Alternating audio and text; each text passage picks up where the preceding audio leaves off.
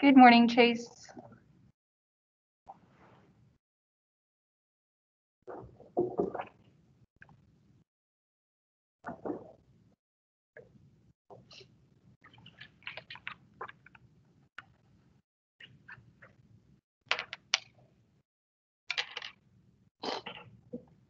Good morning, Anna.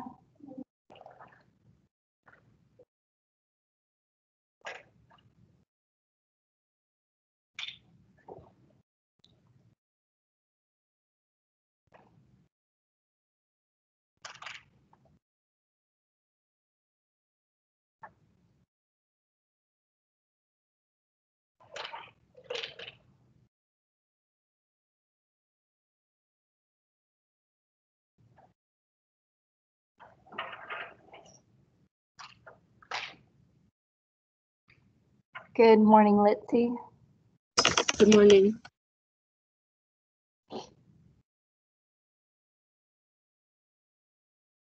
So just another reminder, we don't have class tomorrow. It is Friday.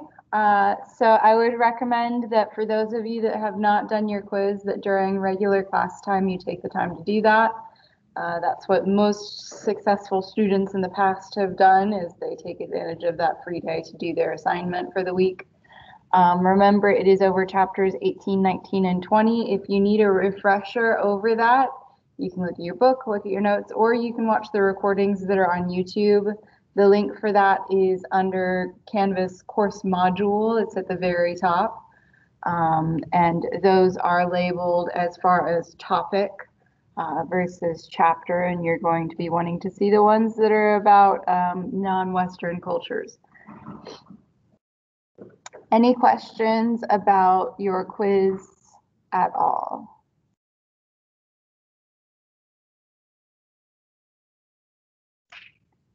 Okay, that takes me to today then. We're going to continue on with our lectures. We only have 2 chapters left. I'm trying to go a little fast so that we can open your final exam as early as possible. If you're wondering why I'm like speeding through stuff, that's why, because I know that a bunch of you are wanting to take that early for various reasons. So as soon as we finish lectures, and meaning as soon as we're done with chapter 25, I can go ahead and open that final exam. So today we are doing chapter 24, which is all about in between the wars. And I'm so glad that a good majority of you decided to come on time today, because as I said yesterday, the very first 5 minutes, we're going to be going over the information that you're going to want to know for your long essay question. Your long essay question in particular has to do with what happened with art right after during and right after World War II. Because of the violence in World War II and the fear that many people had, there was a large influx of immigrants into the United States seeking refuge. Those immigrants included, of course, artists as well. So if you remember, before World War II yesterday, we were talking about what was happening in American art. Does anyone remember the main trend that was occurring with American art at that moment? American something something. American regionalism, yes. So we were exhibiting a lot of American regionalism. It's realistic art that celebrates America. When World War II happens and we have that influx of European artists, guess what's going to happen? We're going to get a lot of influence from all of those European art trends, meaning American regionalism is going to be replaced with things like Cubism, abstract artworks, and a lot of influence pulling from the artists that we've been talking about the last few days, like Dada and so on and so forth. Mostly because those Europeans are coming in, and a good chunk of those artists that are coming end up getting jobs in art schools as professors. So they in turn end up teaching the next generation of American artists. In fact, what happens during World War II is that the epicenter of the art world shifts. It was originally in Paris. That was where all of the artists wanted to live, study, learn, and work. And when World War II happens, and well, Paris is kind of, well, France is occupied for a little bit by Germany, that art epicenter ends up shifting to New York when all of those European artists move over and begin to teach our American artists about their ideas and theories and concepts. So in turn, what happens to American art is that we finally see some more modern and contemporary trends in the United States. That is the answer in a nutshell. Such trends that follow World War II are abstract expressionism, color field theory paintings, and a few others that we're going to be focusing on today. So that's the primary topic of today's lesson, as well as your long essay question answer. So like I said, one of the first things to pop up as of an influence due to those European artists, most of them seeking refuge in New York and teaching in art schools there, is abstract expressionism. Abstract expressionism is a culmination of the works of the Fauves, the Blue Rider Group, and the Bridge Group. If you remember, both the Blue Rider Group and the Bridge Group are part of German Expressionism. Expressionism is a nutshell term that we use to describe artwork that is created with the artist trying to express something, a feeling, a thought, a belief. We talked about a lot of other expressionist works yesterday as well. Almost all of the Dada artists are expressionists in some form or fashion. And abstract expressionism also reflects the work of the Fauves, particularly with color. A lot of abstract expressionist artists believe that color reflects feelings and emotions. So if you make a large painting in shades of blue, you're probably not in the best mental state that day. One of the most popular abstract expressionist artists is Jackson Pollock. Jackson Pollock does non-representational abstract expressionist art. In fact, a good chunk of the artists that we're going to be talking about today do non-representational abstract art, meaning they're not trying to represent any real object, but solely using the art as a form of expressing emotions. That quote there says that Jackson Pollock painted for the age of the atom bomb and the radio, leading back to what was happening in that time. We have a lot of violence, but also a lot of new technologies popping up that help to link the world together. And his painting is very representational of the chaos and constant changes that are occurring in that time period.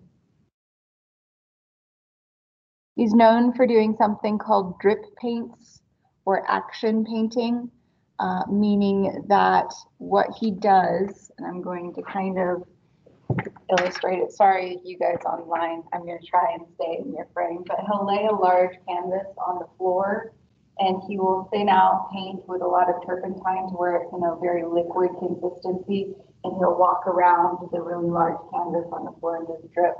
So that's why it's called a drip painting, and it's also why it's called an action painting, because he's constantly moving and walking around that large canvas, which you can see right there. So he's involved with that canvas in a very active way. And there are videos of Pollock doing this online if you're interested in watching them.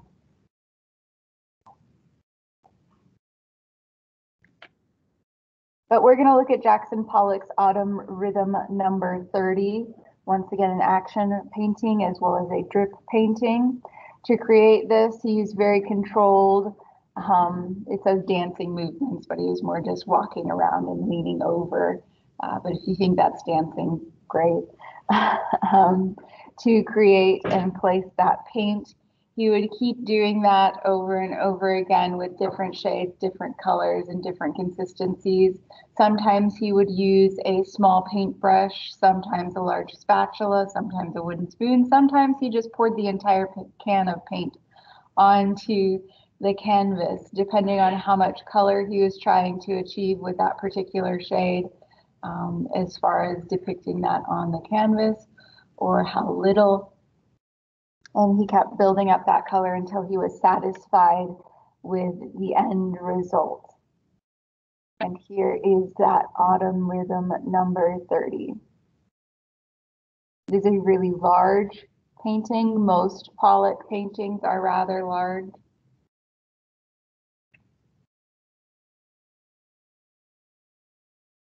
One of the reasons why Pollock is considered so successful is because of media inventions in that time and the fact that he was very open as far as interacting with media. So it's around this point that we see television becoming quite popular.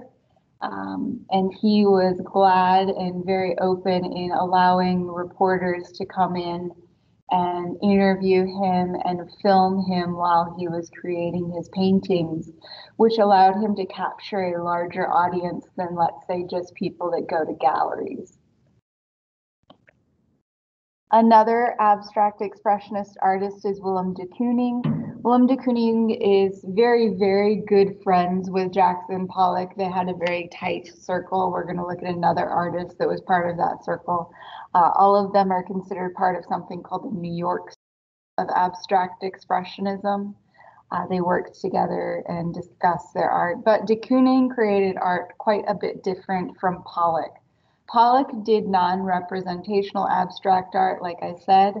Willem de Kooning actually had subject matter, so his is representational abstract art, but it's a very garish depiction of his subject matter. De Kooning is most well known for his large paintings of women. Most women find his paintings very offensive, but that was how he chose to express his relations with females. So how he would paint them is with a very cat eye-like shape with large almond-shaped eyes, similar to what we saw. Well, you didn't really see it in this class, my art history class did, but the Macedonians and kind of the archaic people used very, very large eyes in their artworks, and he's pulling off of that ancient trend in his women and bicycle painting that we're about to look at. He's also painted women with a very large, toothy smile and grin, and he's copied that same grin into the woman's necklace. And yeah, like I said, most women are not huge fans of how he has chosen to depict them here.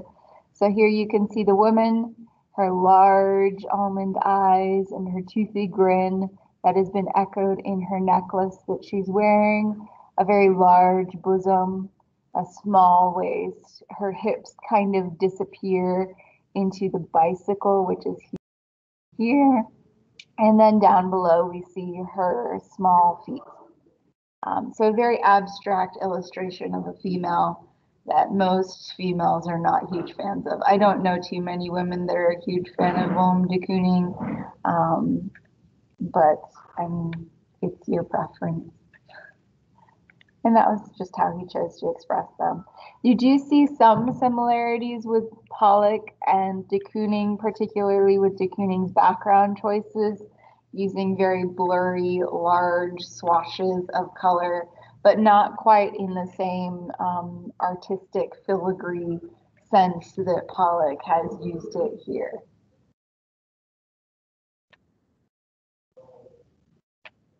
And that takes us to the rest of the New York school that primarily focused on something called color field painting.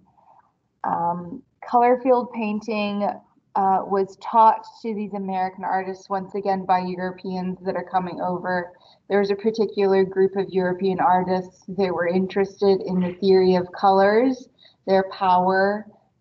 If you remember, the constructivists yesterday were also very intrigued with the power of colors as well as shapes. But these color field painting theorists also went beyond just the power of different colors and shades and hues, and they studied the ability of certain colors to push and pull, meaning certain colors recede into space and other colors will push forward out into the realm. So warm colors tend to be lighter. If you remember when we were going over colors at the very beginning of this semester, warm colors are lighter in weight, therefore they tend to push forward, whereas cool colors are heavier in mass and tend to recede. So these color field painters are very interested in that push and pull, as well as the different emotions that can be expressed throughout the use of color. The most prominent color field painter is Mark Rothko. Mark Rothko, once again, using that push and pull that colors have, as well as the power of different colors to express himself.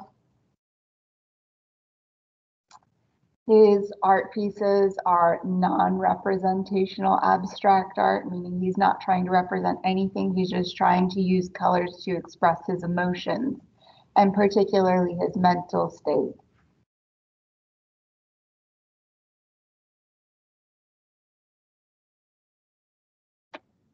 Here is one of the works of Mark Rothko. So for this painting, the blues tend to recede, whereas the warmer colors push forward. At least that's how color theory is supposed to work. I prefer, and I didn't include it because I used a different presentation last time I did this.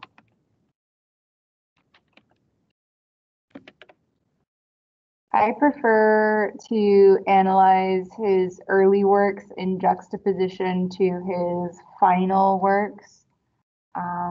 So for those of you online, I'll share that. So his early work tends to be a lot of yellows, reds, oranges, greens, your brighter, happier colors. And eventually he goes through a period of using a lot of blues, and then he ends off using primarily tones of gray and black. So throughout Mark Rothko's artistic career, we can see his mental state deteriorating. This is his final piece. It is located in Houston. So if you're ever in Houston, you might want to check it out. This is Mark Rothko's chapel, or Rothko Chapel. And like I said, it is his final art piece. Almost the entire canvas is covered in grays and blacks and very muted tones. Shortly after painting this piece, Rothko ends up committing suicide. You think that people would have realized his cry for help, since his entire painting life was based around using colors to express his emotions, and all of a sudden he started painting in a bunch of blue tones and then moved on to grays and blacks.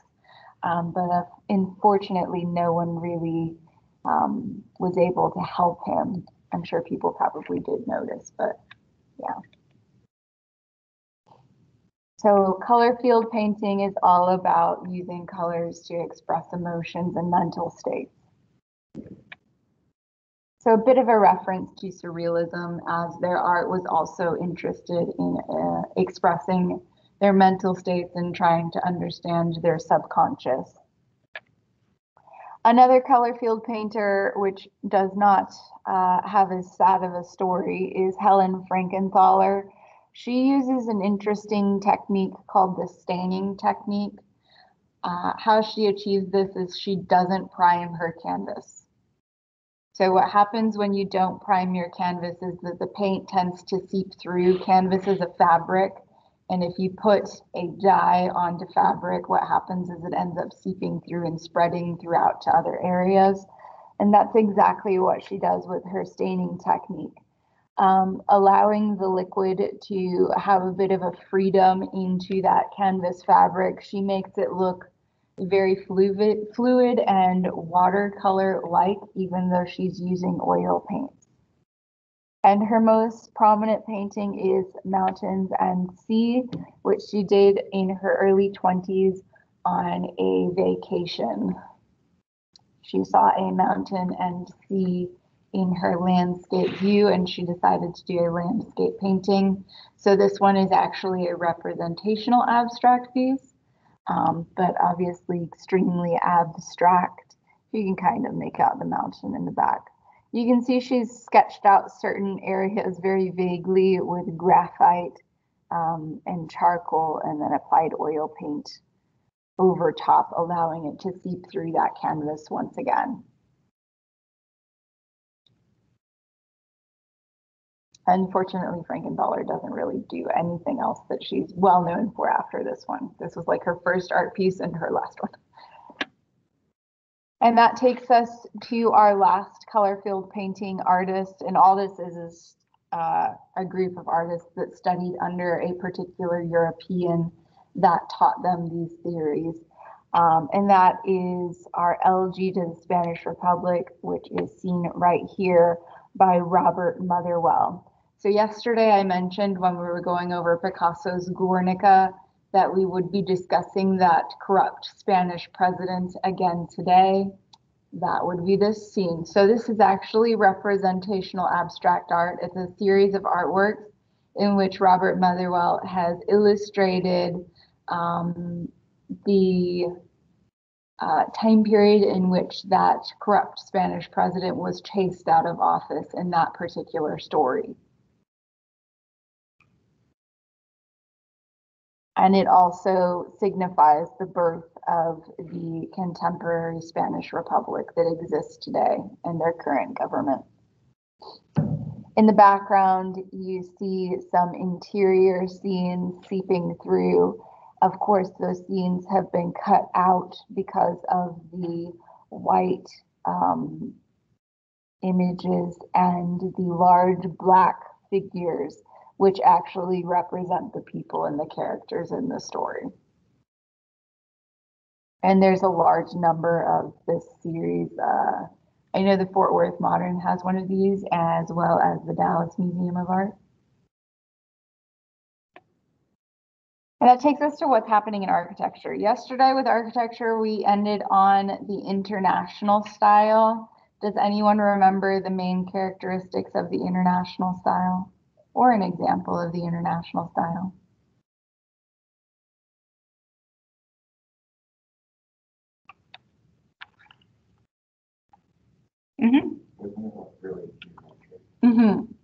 Yes, so it's primarily large boxes, such as this building right here by Skidmore, Owings, and Merrill, the Lever House. So yesterday, our international style example was the Schroeder House, which was primarily made of concrete and done in a steel style. But here we see that the international style has now today incorporated a lot of glass windows and has evolved into your traditional skyscraper. Other artists, such as Oscar Niemeyer, try to break out of just using your basic box for the international style, but still have some reflection of that style in their architecture. And that's exactly what he does with the Planalto Palace. It still has your basic glass box structure, but he's added an external skeleton, which kind of references those flying buttresses in Gothic art. If you remember, the flying buttresses were used to try and create an external skeleton for the building so that it could take the weight off of the sides. Today, with our current, and back then when this was made, with current technologies of steel, we don't need that external skeleton anymore, but Niemeyer has decided to reference that particular trend in architecture in his Planalto Palace, which is right here. So you see in the center, we still have our basic glass box, but he's added to that box a cantilevered roof, which once again was developed by Frank Lloyd Wright, and an external skeleton system or skeletal system to the building, which references flying buttresses from the Gothic era. So it's around the 60s all the way into modern art that's being made today. that we see architects combining multiple different styles from history together to create their structures. And we're going to see that pop up again on Monday when we go over what's happening in architecture now. They're still pulling from other art trends to make architecture work and more interesting than just your glass box. Of course, there are also a lot of architects that are still just focusing on that skyscraper-like glass box international style.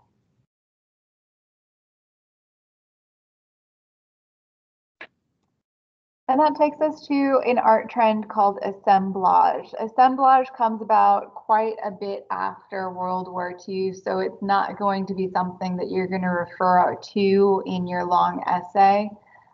For that long essay question, you're probably going to want to look at those first few abstract expressionists that we looked at, like Pollock, Motherwell, and Rothko. Because assemblage happens quite a bit after. Assemblage is just a really, really fancy word for a mixed media art piece. It's just a loose conglomeration of random objects and paintings and mediums all combined together. This art term was created and coined by a man named Robert Rauschenberg, who is an artist from Dallas, Texas, and he is Texas' most well-known artist. We've talked about him a few times in this class already.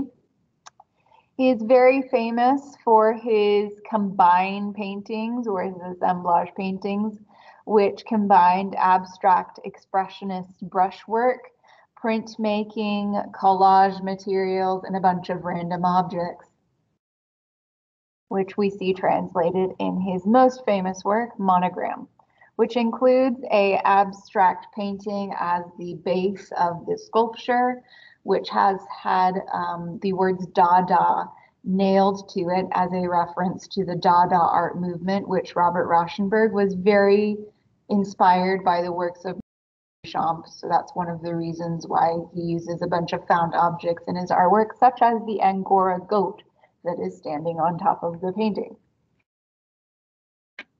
We see that here. So once again, it was originally just a canvas with the words Dada nailed to it. Rauschenberg did have it displayed on the wall, and he kept turning it different ways to figure out how he wanted it to be, and he was never satisfied with it. So eventually he just put it on the ground and walked away. And then later on, he ended up finding a goat and tire in the dumpster and said, hey, this will make it better, and put it on top and covered it in paint.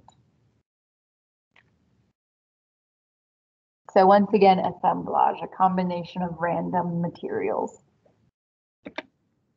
Another Robert Rauschenberg artwork is Tracer. Tracer uses painting techniques as well as silkscreen printmaking techniques. Silkscreen comes about at this point in time. And will end up eventually being used quite prevalently by the pop artists that come after these assemblage artists. And here we see Tracer, which once again combines painting and printmaking. So the background in the skyline is primarily done in oil paints, and then on top of that oil paints, he has silkscreen printed different photographs from things that he's found over top, the same way that Andy Warhol did his.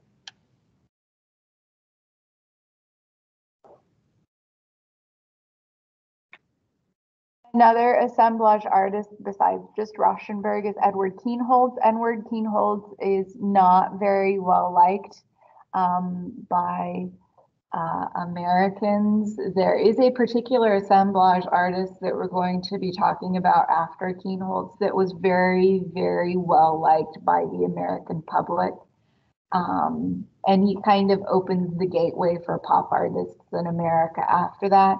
Kienholz, on the other hand, was not extraordinarily popular because he poked fun at middle-class Americans. His entire art career was based around just making fun of regular middle-class Americans. So that explains why middle-class Americans were probably not a fan of him. Once again, using assemblage, he combines a lot of different random found objects as well as painting in an abstract expressionist technique.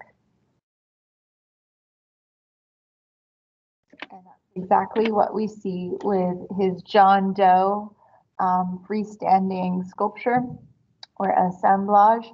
So here he has found a baby stroller and a store mannequin, and he converted that baby stroller to hold the top torso of the store mannequin, which he has doused in paint and cut a hole into where the heart is, painting that with red paint symbolic of blood, and then putting a cross in the center, as well as a little quote down at the bottom. So once again, trying to poke fun at middle class Americans. How exactly do you guys think he was, well, what do you think he was trying to make fun of here?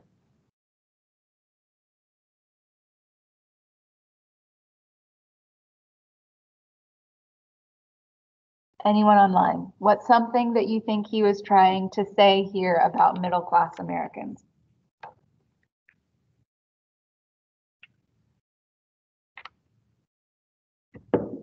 Don't think too hard. It's pretty obvious. He put someone in a baby stroller. So what's one thing he's trying to say? They're babies. They're big babies, yeah.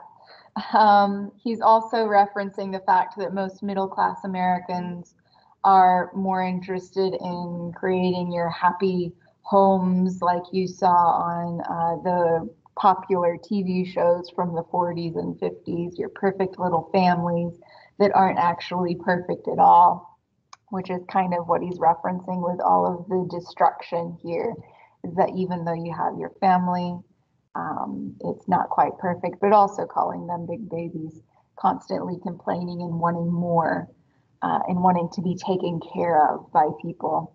He's also poking fun at religion there, which I think you can probably make across since he installed a cross in the center of the chest.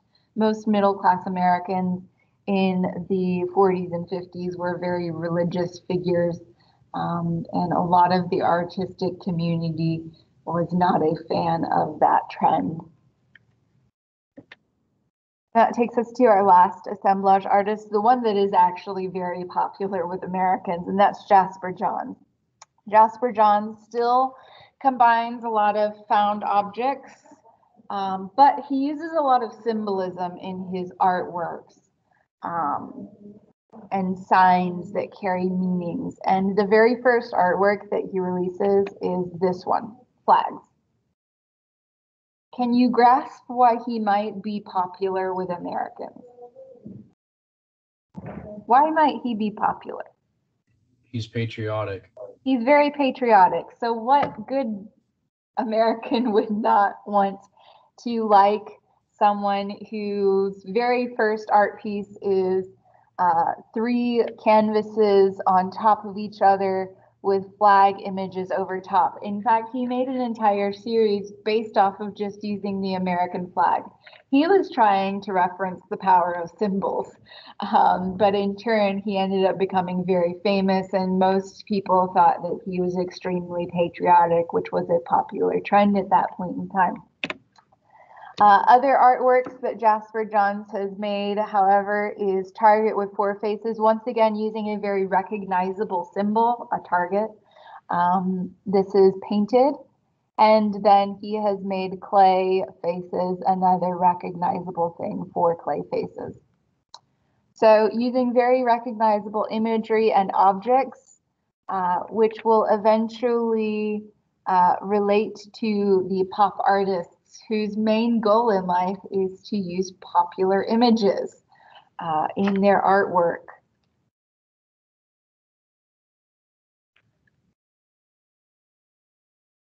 Target with 4 faces is obviously not patriotic. In fact, his flag series is not even about patriotism. He was just interested in how powerful symbols could be. And he was also referencing Dada art. I mean, how hard is it to paint a target? And call it art. So referencing them with their ready-mades from Marcel Duchamp and Man Ray.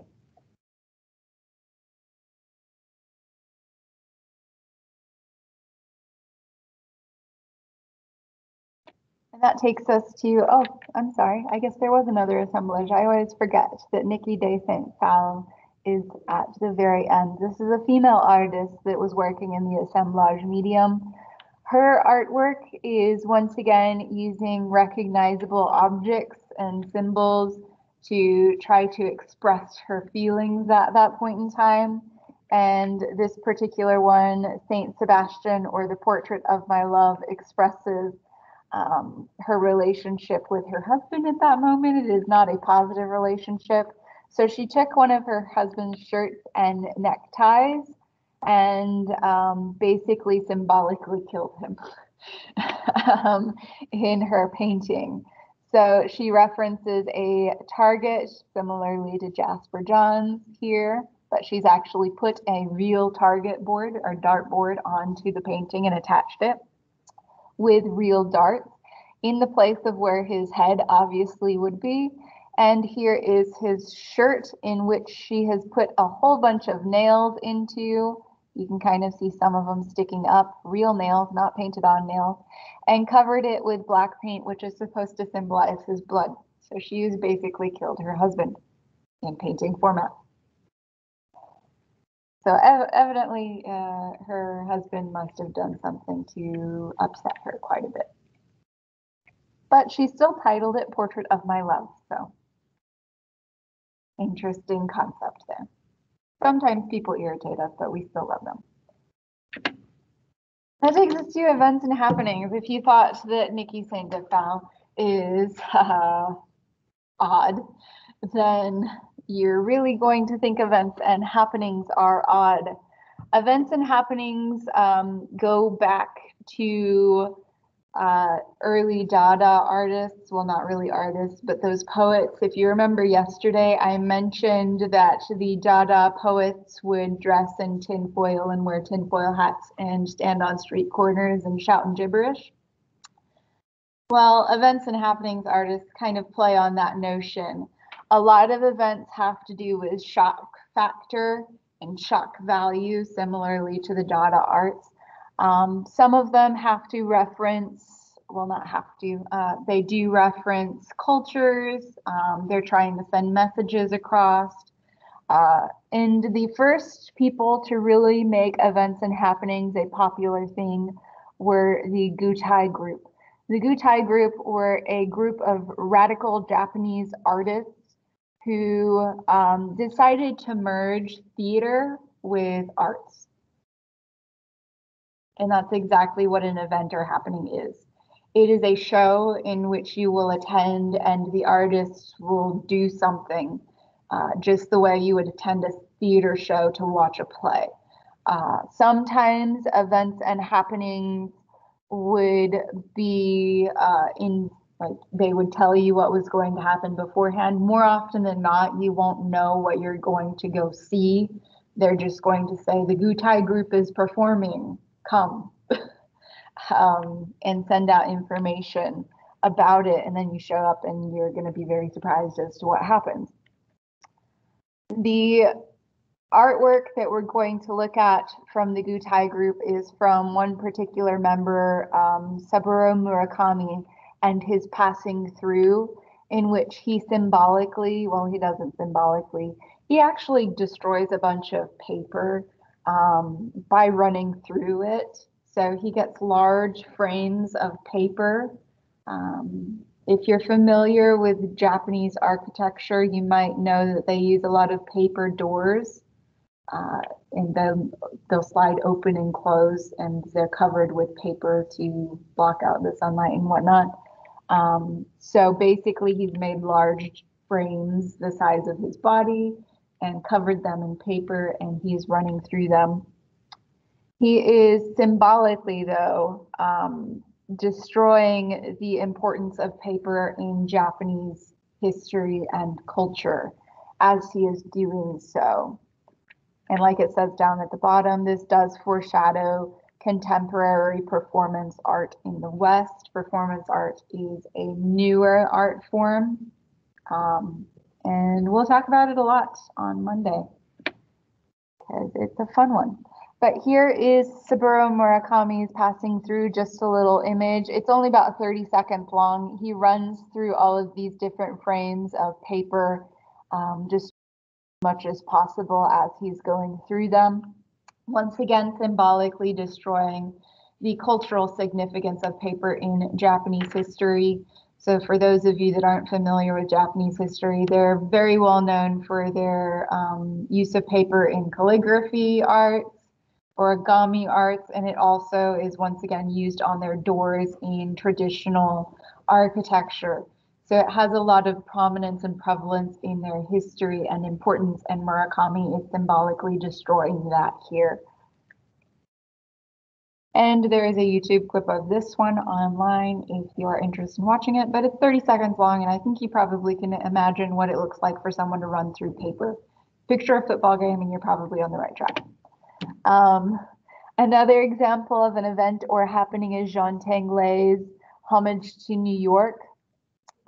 This particular event was designed for the Metropolitan Museum of Art in New York, and it is a self-constructing, self-destructing work of art. So basically, if you've ever watched those videos of someone like pushing a domino down and then all of a sudden it sets off all of these other events with a marble running along and a car and whatnot until you get to the end and it like turns on a button or a light or something. That's what this is supposed to be. He pushed the start button at the beginning and it started to create a painting was the main purpose. It was supposed to make an abstract painting. And then at the end, the abstract painting was supposed to catch fire and destroy itself. Unfortunately, this particular event did not go as planned. Like I said, sometimes events are planned out, sometimes they are not. What ended up happening is that before that abstract painting was ever finished, the entire mechanism caught on fire, like the whole shebang. The New York Fire Department ended up being called out. People had to be evacuated from the space because, like I said, it was only that painting that was supposed to catch fire, not the entire machine. And it caught fire before anything was ever finished. So that just goes to reference the fact that sometimes events and happenings in performance art does not go as planned. But this is another one that if you're interested in watching, there's a YouTube clip of it online until people were evacuated because they're like, you got to go towards the end and they cut out. But it is interesting to see. And like I said, Jean Tanglay, he invited a bunch of people to go and see this machine make its painting. And that was the original intention of that event, but it changed quite a bit. So these events and happenings, like I said, are sometimes planned, sometimes not. Sometimes they involve the audience with a cooperative effort. Sometimes they're just the artists, their own thing, like Murakami here. We are going to look at next Alan Kaprow and his household. He's the first person to use that term happening, but all of these fall under the idea of events and happenings. He's just the first one to coin that term. But his household involved all of the viewers. So he invited particular people to come and view his happening. And when they showed up, he gave them instructions. And those viewers ended up making the happening, which is pretty common in events and happenings in performance art to date as well, is that the viewers will become involved. For Alan Kaprow's happening, he gave the men a specific set of instructions to build a house, and he gave the women viewers the instructions to build a nest, and said that it was a competition between men and women, and you were allowed to destroy each other's artworks to prevent the other team from winning. In the end, nothing was ever really accomplished because they kept messing each other up partway through to prevent them from winning the competition. And also in the end, you can kind of see, here's your men's house and your women's nest. They're not too different. And that's referencing, of course, households that men and women are supposed to have these specific set roles in life. But in the end, they're all just trying to achieve the same thing, even though they're trying to outdo each other as far as the sex. That takes us to pop art. Pop art pops up in the late 60s. It first appears in England. Pop art is most usually commonly associated with America, but it actually originates in the UK with the artist Richard Hamilton. That is going to be on your test. You might want to put an asterisk next to it. So pop art is all about using very recognizable imagery and mass-produced images to create artworks. Pop art should be easily mass-produced, have recognizable symbols, be very cheap and easy to make, and it should be appealing to the youthful masses and be a little bit kitschy as well. And that is exactly what Richard Hamilton accomplishes in his pop art work that is titled just What Is It That Makes Today's Homes So Different, So Appealing, which is a parody on superficiality and materialism of popular culture. To accomplish this, he uses a lot of popular culture products that would have been fun for people to purchase at that point in history. But what he actually did is create an entire genre of artwork that is made referencing pop culture.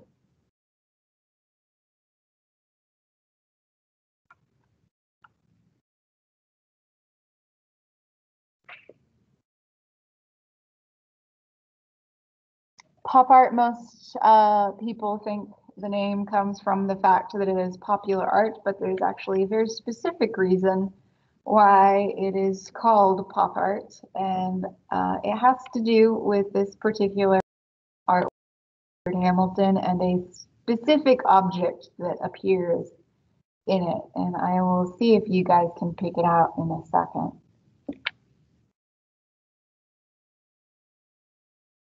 Can anyone pick out the specific object that gives pop art its name?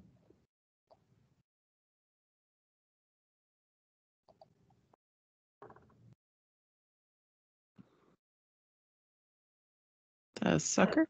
Yeah, a Tootsie Pop. So right here you see a Tootsie Pop, and that is the very specific object that helps give pop art that name. Pop, of course, it also translates to popular art, but that's what starts that trend of the name pop art there. Like I said, Hamilton used a lot of popular merchandise in order to make a parody on materialism, but what he actually did was make an artwork that used a lot of popular imagery that people could easily recognize, and it made it a very popular artwork to buy. So here we see he has, by the way, this is a collage, not a painting, so it's a collage of different magazine clippings. Here is a magazine advertisement clipping for a vacuum cleaner, which was a new popular item for homes to own at that point in time. A record player, Tootsie Pop, canned ham, Ford motor vehicle, the theater, comic books, and the moon landing, as well as your idealized male and female from that point in history. So he has once again pulled popular images from magazines and combined all of those items together to try and make a parody on that superficiality, but instead he accomplishes creating pop art. Of course, the most well-known pop artist is an American, Andy Warhol. He is capable of using consumer products, consumer goods, and celebrities in repetitive images and appealing to the masses. He's able also, thanks to silkscreen printing, to make many, many copies of these images very quickly and very easily. Warhol also makes a lot of films. I know a bunch of you guys wrote about that Tate retrospective in your gallery review, so I'm sure you are familiar with those films.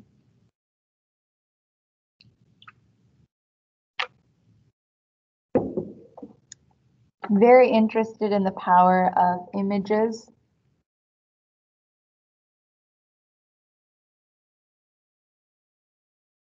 The first image that we're going to be looking at is of the celebrity Marilyn Monroe. We're going to look at his Marilyn diptych, which is a artwork that's in two pieces. For this artwork, he has used the repetitive same image to show off the fact that celebrities are in reality just packaged commodities. They are pre-made and pre-packaged. They can be made by anyone.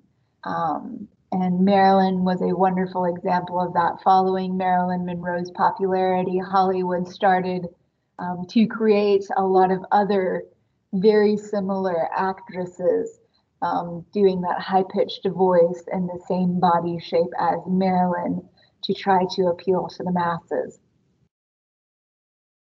Our second artwork by Warhol is Race Riot. Race Riot is quite a bit different from that idea of selling a packaged commodity. And we'll talk about that one a bit more when we get to it. It's a kind of interesting subject matter for him to use. Here is that Marilyn diptych, which we've looked at before. And Race Riot. This is just one image from Race Riot. What it was is this was over in the top corner, and then there was a red image, the same exact image, just in red, and then another one in blue and another one in blue. So it was 4 parts. This is just the top corner bit of Race Riot. But a repetitive image just in different colors. The colors of red, white, and blue in this particular silkscreen print reference the American flag because these are about the American race riots from the 60s. So here we see police officers and their dogs attacking the peaceful protesters from those race riots. And he did several versions of this series. Part of the reason why he decided to use this same image and repeat it over and over again was to reflect the fact that America had become dull and senseless as far as how these racial issues in the South were being handled, because they saw them so many times in the media and in the newspapers and on TV that they just become numb to the entire issue itself. So he was trying to educate America and say, stop being numb and ignoring this and try and do something. Also, he felt that America was basically just a silent bystander itself, trying to ignore the entire racial issues in the South, which was the primary reason in which he created this series. That takes us to our last pop artist, Roy Lichtenstein and his Drowning Girl. Roy Lichtenstein used popular comic book image styles in his artworks, so a lot of very bright, bold primary color usage. He also printed in dots called Ben Day dots, so very tiny uniform dots, the same style that comic books, well, older comic books would use to print in. And for his artworks, he was making a commentary on the world being obsessed with consumer goods and consumer spectacles, such as comic books. Comic books are a popular consumer good. So he used that format to make commentary on them.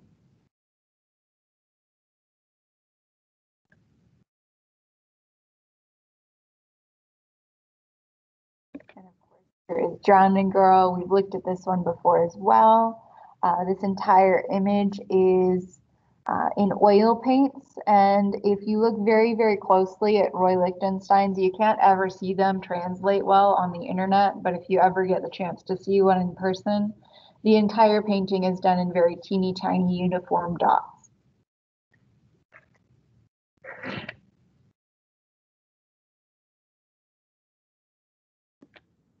That takes us to minimalism. Minimalism is quite the opposite of pop art. Minimalism is art referring to nothing. It's as minimal as you get. Like I said yesterday, it has some historical ties to constructivism, which was all about just using shapes and colors. Donald Judd, quintessential minimalist artist. He didn't title any of his art pieces because he didn't want to be connected to them. Therefore, they're all untitled. Also, not giving them any purpose or meaning by leaving them untitled. In fact, Donald Judd didn't even touch his art pieces. He had a factory manufacture them for him and mass produce them. So he is as distant to his artworks as he can possibly be. Most of his art pieces are made of sheet metal and other industrial materials, very impersonal. There's no personal connection or expression that Donald Judd has to these art pieces. There's no context, no reference. There's just a focus on shape and color, like the constructivists. Donald Judd does have a foundation located near Marfa called the Shinati Foundation, in which all of his artworks are exhibited. Well, not all of them, but he made a lot of the same ones. So you can see art pieces like this. Once again, it is untitled, made of stainless steel and plexiglass. This particular one is orange. The one we looked at the beginning of the semester is blue. Just mass producing things. So he's still using the same concept as pop artists, wanting things to be easily made and mass produced. But here he's taken away any symbolic purpose or meaning or expression or really thought with the artworks, making them as minimal as possible.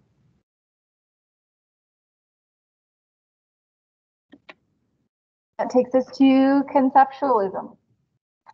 Conceptualism is a particular art form that a lot of people struggle to understand because it's not so much an art piece as it is an idea. Basically, these artists that work in this particular style make money selling ideas rather than art pieces.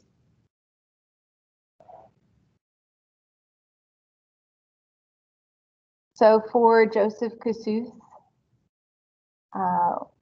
the singular conceptual artist that we're going to be looking at, because conceptual art is not extraordinarily popular. It's one of my favorites because I like the idea of being able to sell an idea.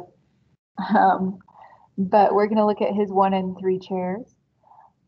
For these pieces, what Kosuth does is he sells his idea to a museum or gallery, and the museums and galleries then make that idea. Basically, he sells instructions and they make it.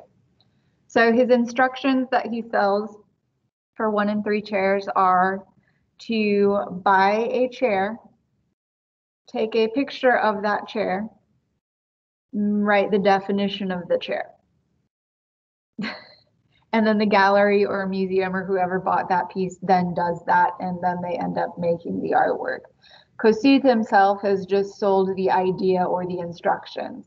There are a lot of issues with conceptualism, and lawyers hate conceptualist art because if it were to change hands, are you to be selling the idea or the art piece?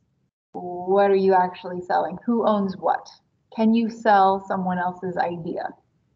Who owns that?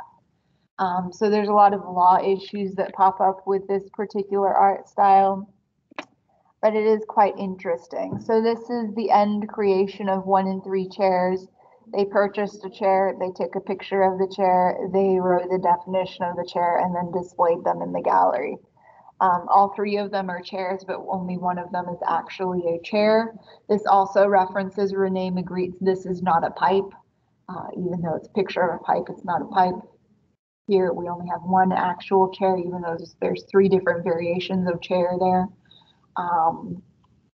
Another example of conceptualist art, there's one particular artist that sells to the gallery or museum instructions saying, map out a 5-foot by 7-foot section of a wall with painter's tape.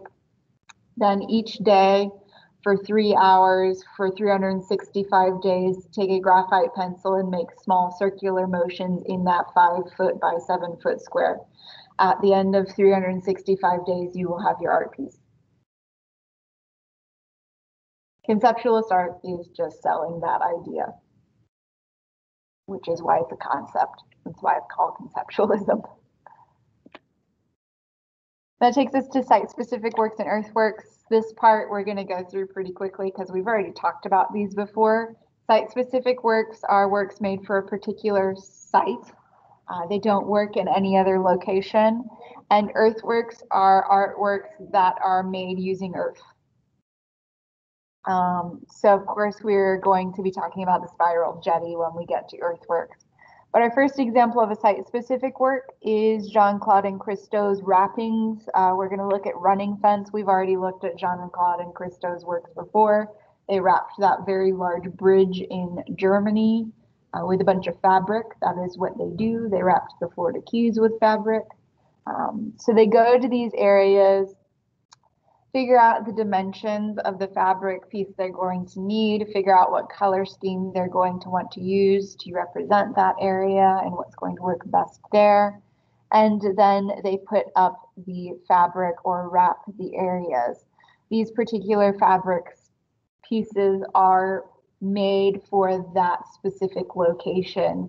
You can't just go and transport them to another area. They won't fit those dimensions. For running fence, what Jean-Claude and Christo did is they went to California into the mountainous area that is full of cattle ranching land, and they made a very large white fence out of fabric going up and down the mountain, starting at the seacoast and going all the way inland. It involved a lot of people, a lot of volunteers. It was a very long process. If you're wondering how Jean-Claude and Christo make their money, because these art pieces do not stay up permanently, they make their funds by kind of, once again, selling their ideas. They sell their preliminary sketches and dimensions and their process, as well as the end photographs. Running fence was a very temporary art piece because it did go through a lot of cattle grazing land, and well, they needed that land for grazing, so it was only up temporarily. For those of you online, you don't know this, but the TV just quit in the classroom that projects for everyone in class. Let's see if we can get it back up.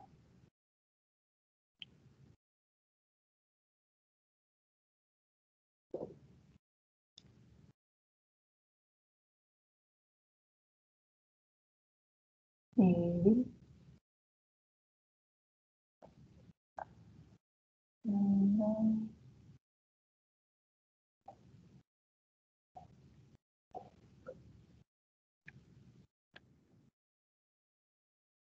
Well, we might end up having to end class early today because I don't know if I'm going to be able to fix this.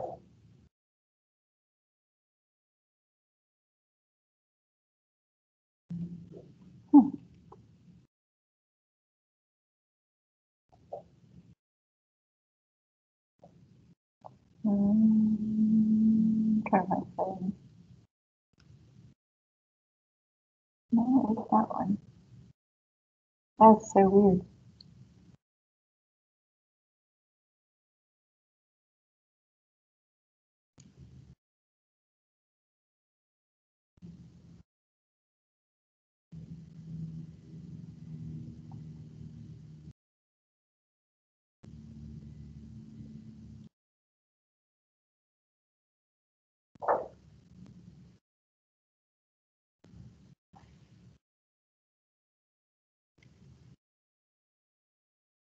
I'm sorry, guys.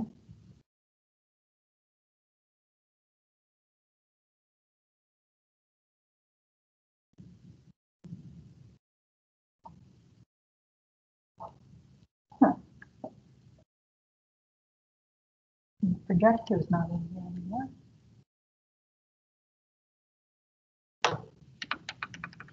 Weird.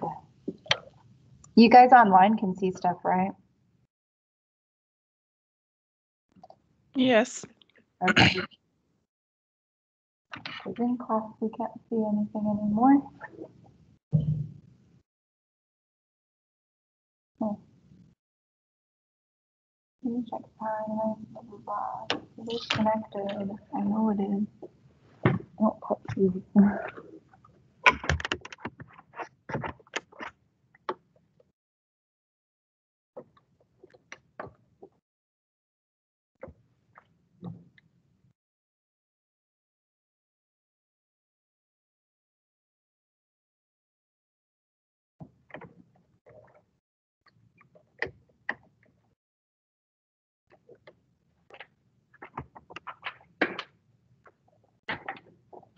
Okay, well, what we're going to have to do is end here today, and we will pick up where we left off on Monday, because the guys in class can't see anything unless they want to go and join virtually really fast. Do you guys want to do that or no?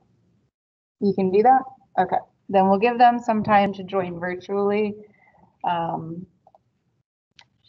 Maybe that'll pop back up. That's so weird. I've never had that happen.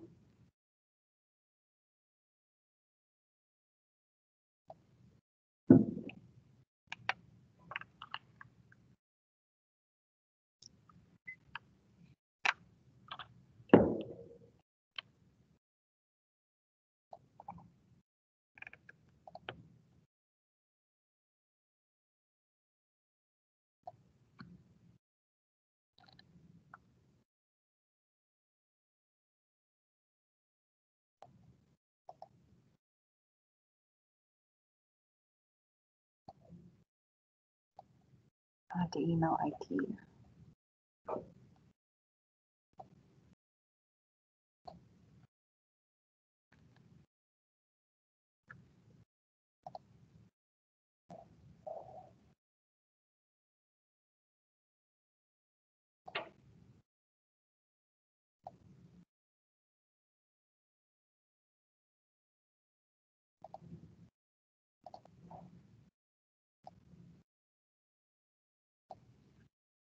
I'll try and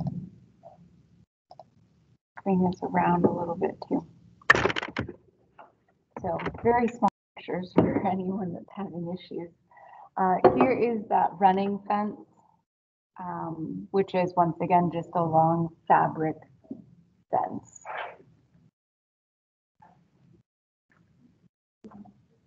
So if you go to modules, Ty, it's at the very top.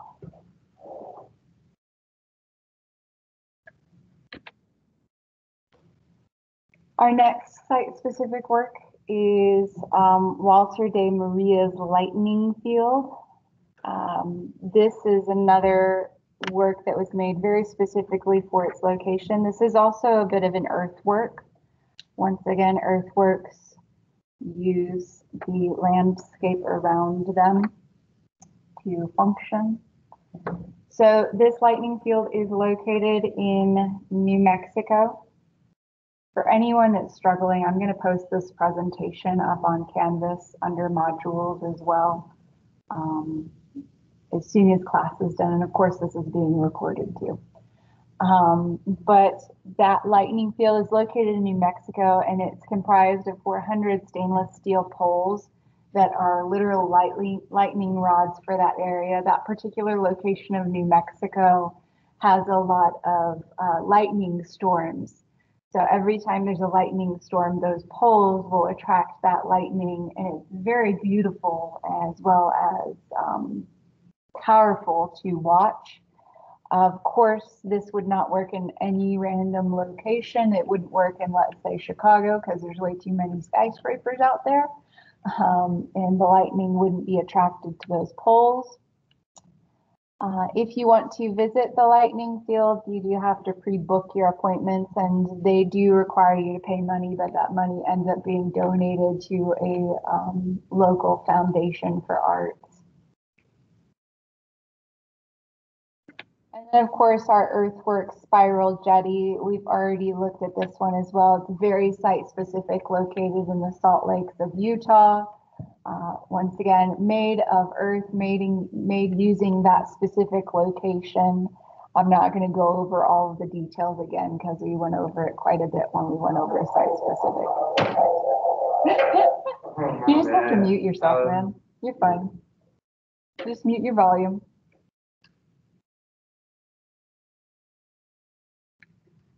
Once again, another thing we've already talked about, installations and art environments. Installations take up an entire room where the artist transforms the whole room. Our example of installation, once again, we've already looked at this before, is Yayoi Kusama's Infinity Mirror Rooms. How this works is you put a mirror opposite another mirror, and what happens is that your image is reflected repeatedly infinitely, making it appear like it's a very large space, even though in reality, Yayoi Kusama's mirror rooms are only about 5 feet by 5 feet wide, but it looks like a very large space. And she fills those spaces with fabric objects. Right now, she's making a lot of orange pumpkins, but in her early career, which is where this particular image is from, she made a lot of white and red polka dot phallic shapes made of fabric, like stuffed animals. That takes us to feminism, because Yayoi Kusama was a bit of a feminist herself. By the way, Kusama actually had a float in the Macy's Thanksgiving Day Parade. She is the first female artist to ever do so in our history of Macy's Day Parade. But here we are going to enter into the realm of feminism. This is the second wave of feminism, in which women are trying to gain equal rights, equal pay, and all of those equalities in the workplace, equal job opportunities and whatnot. So a lot of the feminist art is based on that idea of females trying to gain the right into galleries and museums, which are primarily dominated by men. There's not 50-50 equality as far as women's work and men's work being shown in galleries and museums. And these female artists are trying to change that with their artworks. The first feminist artist we're going to look at is Judy Chicago, and we're going to look at her Dinner Party. The Dinner Party is a collaborative effort between a bunch of different women. It's not just Judy Chicago, even though it's just her name that's on the piece. But for the Dinner Party, she created a triangular table with a bunch of different place settings. Every place setting is for a woman that she feels should not have been excluded from U.S. history.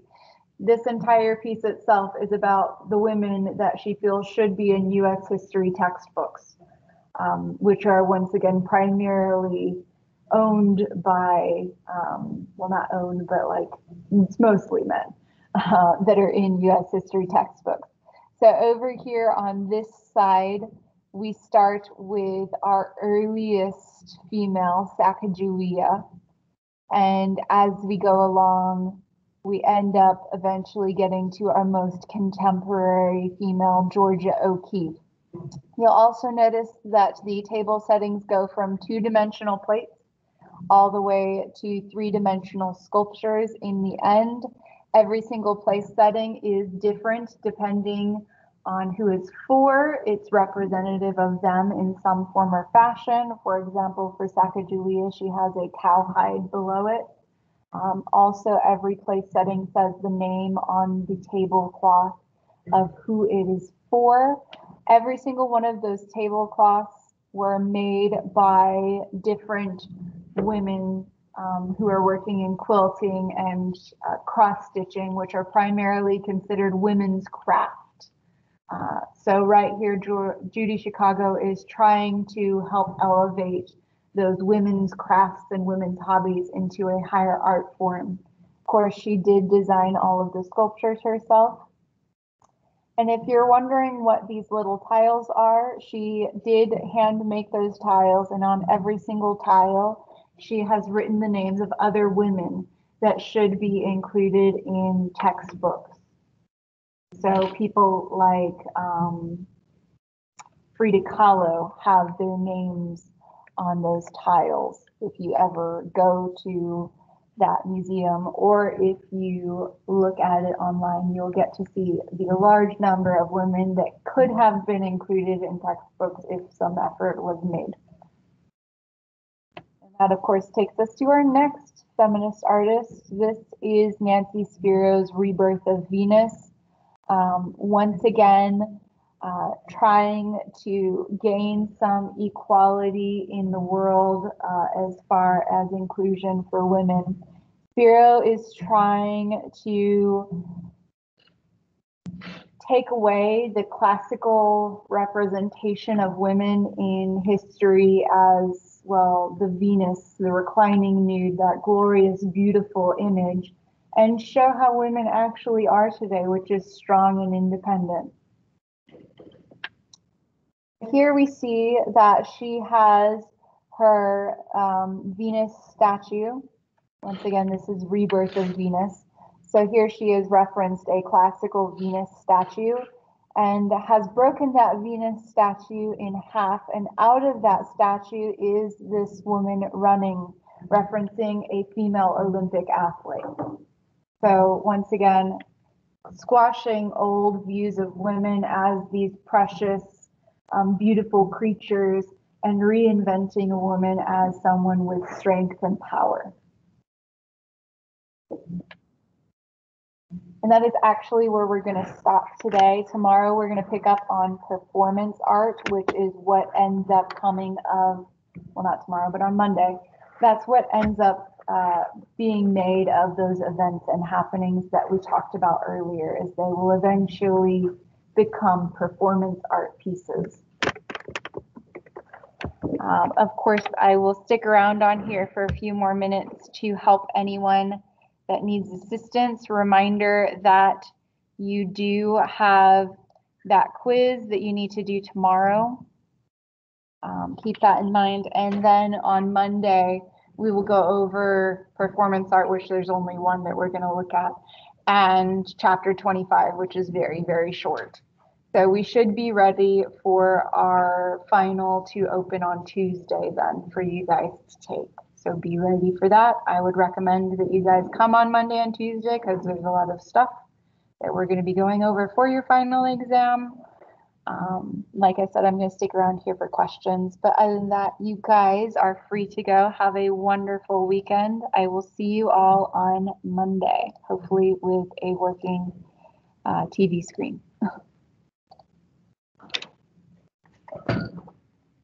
Ty, you need to check your email. Yeah, no. Okay. You saw it? Yeah. Yeah, they don't let me take it through emails anymore. It used to not matter, but now that I have to turn them into the college, they don't like them through emails. Okay.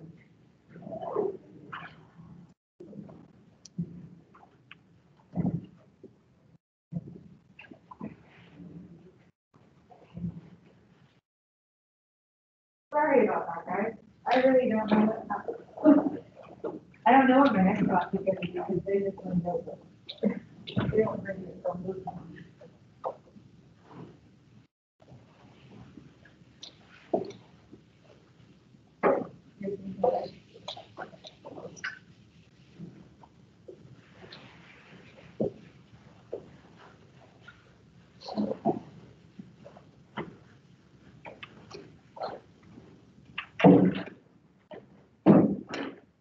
Yeah, so all you have to do is go to that assignment under Canvas. Go to assignment. And go down to an hour. submit. And then choose your file to attach. And then how I just file. Hang on, go back to it. Okay, choose file.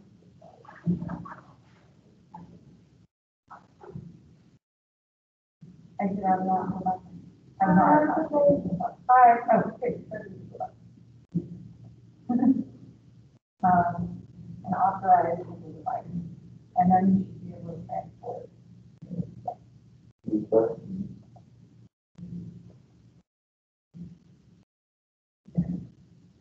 It's gonna make you that.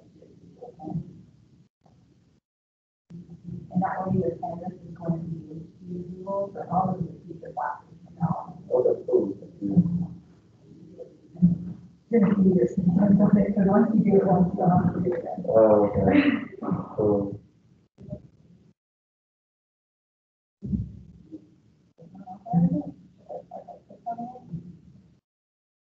And get it started.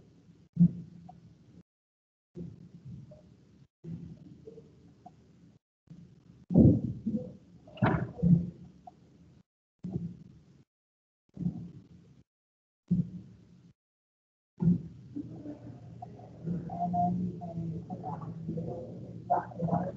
yeah, that's It was, I don't know what it's called to that. It doesn't show me that then. so we got submitted it. Yeah, you did. You're Okay, good. cool. Thanks, Clark. Okay, so I have bad news, David. The screen is not working. So do you have a computer? Okay. You're gonna have to log on via the computer. And I apologize, it quit like halfway through the last class. I'm gonna keep trying to work on it, but I don't know if it's gonna function.